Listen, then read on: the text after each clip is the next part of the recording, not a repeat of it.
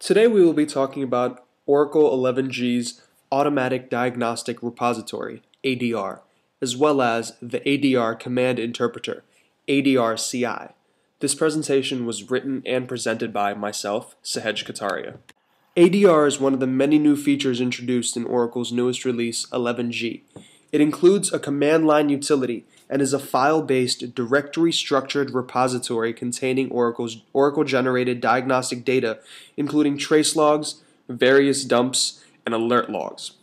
This diagnostic information can then be used by DBAs to keep an eye on the overall health of the database, as well as examine specific problems.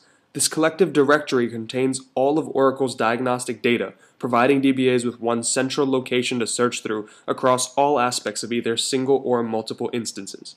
Another advantage this directory-based structure provides is the ability to connect the data into external reporting systems. The background dump dest and the user dump dest parameters we previously used have been replaced with the diagnostic dest parameter, which can be seen and called upon as follows. Now let's talk a little bit about the diagnostic dest parameter.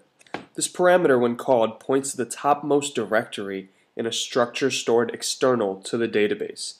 The directory is separated by product, product ID, and instance name, since there can be multiple directory structures under one diagnostic dest. As you can see here on your left, this is an overview of what the directory is structured like. To the right, we can see some of the key subdirectories and their contents. The alert subdirectory, which contains the XML alert log file. The cdump, which has the core files. The incident subdirectory, which actually has multiple subdirectories within it, which is where the incident packages go. The trace subdirectory, which has the background, server, and SQL trace files, as well as the old non-XML alert.log file. Lastly, these directories and several others, as well as their locations, can be viewed by querying the $diag_info view. Now, viewing the locations of these files is undoubtedly helpful, but invoking the actual ADR command interpreter helps DBAs with the analysis of these files. The ADR command interpreter, or ADR CI, is the command line utility that comes with ADR. This utility acts as the middleman between the DBA and the directories of diagnostic information. The ADR CI provides the DBA with a range of views, including viewing diagnostic data, reports, and alert logs. It also allows them to package related diagnostic information to send to Oracle support. The show alert command is a powerful and frequently used command among DBAs. Below you can see some examples of this command, which can be tailored to show exactly what the DBA is looking for. Searches can be modified to search for and order by time, problems, incidents, problem keys, and many others. ADR identifies a problem as any critical error that has occurred while using the database. Each problem is usually associated with an aura error. DBAs often search for these aura errors through the alert log files. ADR also assigns each problem a problem key and then individually tracks it. As mentioned earlier, each problem is assigned a problem key. The key is a text string that contains the error code being referenced and any possible parameters. Problem keys, however, are not unique, and any two or more problems with the same root cause will be assigned the same problem key. Incidents help ADR solve this problem.